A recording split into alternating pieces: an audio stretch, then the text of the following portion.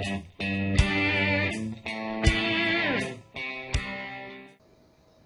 everyone, how's it going? Well, today we're going to be talking about surface area of other composite objects. All right, so our goal is to determine the surface area of composite objects and justify our work. Now we're going to be dealing with some cylinders, triangles, and some rectangular prisms. So we need to know a few formulas for area in order to calculate the surface area. So the surface area of a rectangle is going to be length times width. So we could do that. We have length times width, and we get the area inside a rectangle. If we have a square, we go x times x, and inside is x squared. We remember that from the beginning of this unit. Now a triangle, all right, if we have a triangle, we have the base times the height. And if this were a square, yeah, we just go base times height. But because it's a triangle, we go base times height divided by 2. All right? And we're going to be getting into a little bit more complicated triangle formulas later on when we have to use Pythagoras to find that height. And next we have a circle, which is pi r squared. And our radius is from the middle to the edge. All right? Next, we need to know the circumference of a circle as well. So the circumference is another word for perimeter. And we use our radius again, and we just go 2 times pi times r.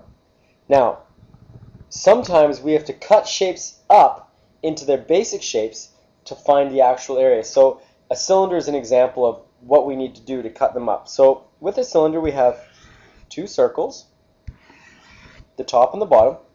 And just like we talked about a toilet paper roll, we would roll out the sides. So let's make our radii, a radius, and a radius is right there. And what we're going to do now is, if we unravel paper towel, toilet paper, this length right here is actually the circumference.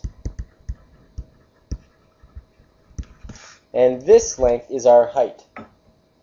All right? So what we have then is we're going to take the circumference, which is 2 pi r, and we're going to multiply by h to get the surface area of our pullout. And we're going to use the surface area of a circle, which is pi r squared. Now, that's for one circle, but we have 2 of them, so in the end, we're going to get the surface area of a cylinder will be 2 pi r squared, which is the top and the bottom, plus the side, which is 2 pi r times h. And I will always give you the formulas. It is a good idea to memorize those, but I will always give them to you. All right, let's go down and try a couple of these bad boys.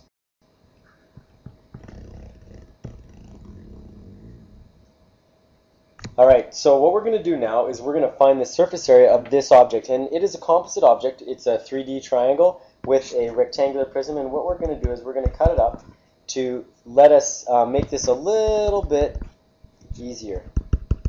As you can see, there's a rectangular prism there, and we've got to label this. Alright, so we've got A, B, C, D. And this back piece is going to be E, and our bottom place is going to be F. Alright, so let's do the surface area of A.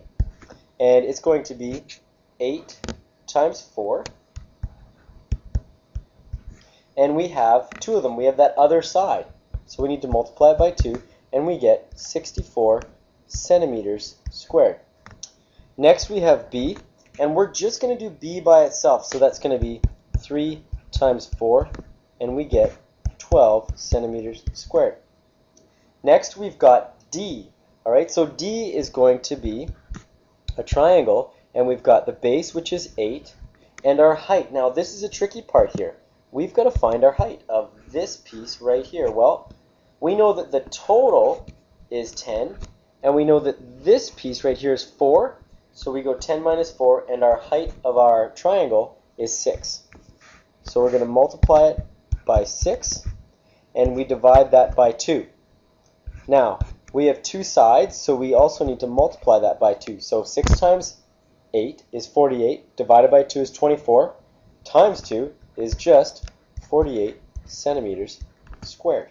All right, so we've done A, B, D. I skipped C. Let's go back to C. And we know that it's 10 centimeters by 3 centimeters. And we only have one of them. So it's going to be 30 centimeters squared. Next, we've got to do E, which is our back. And we've got, it's 10 by 3 as well. And we only have one of them. And then we've got to do F, which is our bottom, which is 8 times 3. And we only have one of them as well. And we add all these bad boys up, and we get 208 centimeters squared. All right, let's go turn down. And you'll notice with that one, you guys, I broke it down into steps. And this is just like wedding cake. So we're going to go surface area equals 2 pi r squared, which is our top and bottom, plus 2 pi r times h. All right. So we're going to do our bottom one first. We'll do that in blue. And our other one's going to be B. All right. So A, we've got 2 times pi times our radius, which is half of our diameter, which is 13 squared.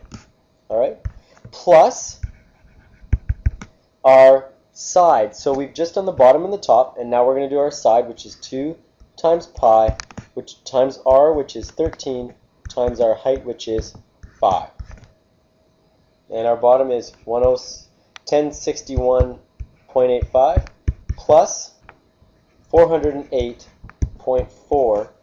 We add those two bad boys together, and we get 1470.25 centimeters squared.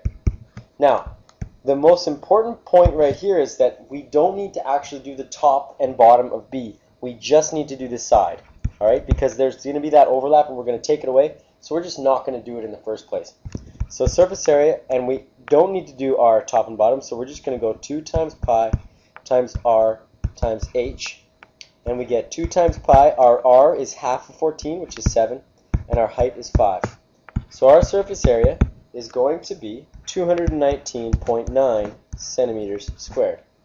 We're then going to add these two numbers together, and we get a total surface area of 1690.1 centimeters squared.